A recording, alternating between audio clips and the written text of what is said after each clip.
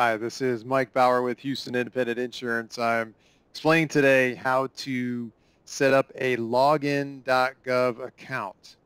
When you go to apply for Medicare, you have to have a Login.gov account. You can use ID.me, but most people use Login.gov to apply for Medicare. So you would go to SSA.gov and you see here, sign up for Medicare. When you think, okay, I'll just sign up for Medicare, well, there's a first step. You got to come over here to sign in. And when you click sign in, it's going to say, here's, if you don't have an account prior to September 18, 2021, you have to have a Login.gov account. So you would click on sign in with Login.gov, and then it would go to the bottom of the page here. It's going to say create an account. So you're going to create an account, and you're going to put in your email, and they're going to send you an email, and you can confirm your email address in that email. Then you're going to create a password, and then you will set up an authentication method. Now, my clients are these 5 choices. See, we got 3 more here at the bottom. My clients normally choose these bottom 2, text or voice message and backup codes. At the time of this recording, they're requiring you to have 2 authentication methods.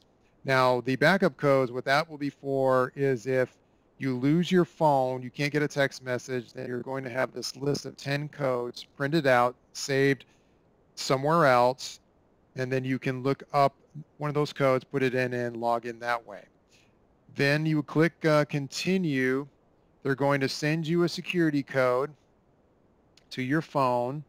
You put in your phone number down here, and you will, now we're at the bottom of the page, and then they're going to send you the code. Click send code, and then you put in your code here and click submit. Okay, it says you've created an account online with Login.gov. When you say, great, I'm done. No, you have more steps. You're going to now, they're going to say, tell us if you request an activation code. You're going to say no, and click next. And then here, we're at the top of the page. Now we're going down to the bottom of the page. You're going to agree to the terms of service. Click next. And you'll put in your information. Put in your name, your social security number, your date of birth, the bottom of the page, your address, and then your 10-digit cell phone number. Click next. And now you can add an extra level of security. Here we've got no, adding security, and then you can choose like text message, for example. Here you click next to get your activation code, and now you get this code, and then you're going to put it in this box here. Click on submit activation code, and it says congratulations, you now have access to secure online services. You click next. They're going to have this here, you're just agreeing to terms of services. Click on that, click next.